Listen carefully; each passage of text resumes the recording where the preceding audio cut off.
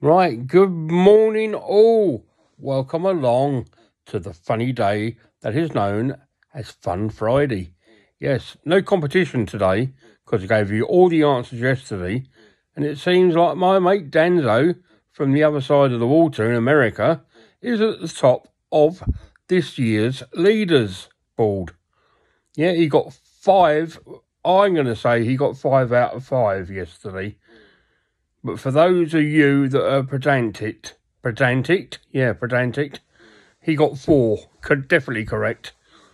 There was one slight discrepancy in his deliberation of what's the average life of a washing machine. Yeah, I know what ours is, and it's coming on the 28th, our washing machine. Well, hey, God help me. Tracy will be spending loads and loads. Yep, on the washerman, because she hasn't done any for ages. I've switched my gas supplier to Utilita from EDF. That happened yesterday. I got a text message. I'm still waiting for a meter for the gas, so I'm still using the old EDF one. It's very complicated. They don't change it for you. You've got to ring each another one up. Doesn't make sense. Well, we had a lovely fish and chip supper last night from Paddy's place. If you haven't been down there, they're down at the bottom of East Beach. Yeah, down, where the, what's it called? East Beach kiosk is. They do their own homemade curry sauce. And wow, it's the best curry sauce you're likely to have with your fish and chips. Do give it a go. Say that the Fat Man Gary sent you. And we'll see how we get on from there. Let's just lower myself down a bit. Whoa, that's it. Still trying to take the pressure off my backside. Let's try to take these off so I can see what I'm looking at. Oh, look, you're a bit ugly, aren't you? Hey? Well, got to say hello to, who have I got to say hello to? Terry. Hello, mate. Hope you're all right.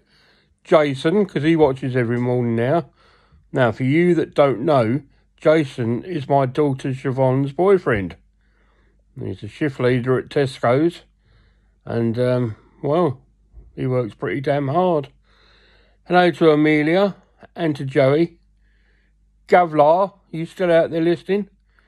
Mr. Keith. Yeah, Keith. Jill Ralph.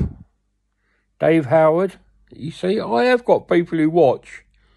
Don't ask me why they watch. They must be pretty damn desperate. Apparently I make their day first thing in the morning. Lucky it's got nothing interesting to say, yeah, isn't it? Can you imagine waking up and I went to you, I won the lottery yesterday. Yeah, I won 50p. Yeah, right. Anyway, I'm going to go because I've got things to do. No, I really have. And I'll be back tomorrow morning and we'll see what we're going to do for the weekend. Where we're going, what we're eating. I'll say it's silly little things, but things like that about what you got for dinner, where you've been. If you just drop me a message like my mate Danzo did from over the water, it makes my day go a lot quicker. Plus it makes me realise that the people are taking notice of what rubbish I'm spilling out every day. All right? You enjoy yourself. Love you lots. And I'll speak to you tomorrow. Ta-ra.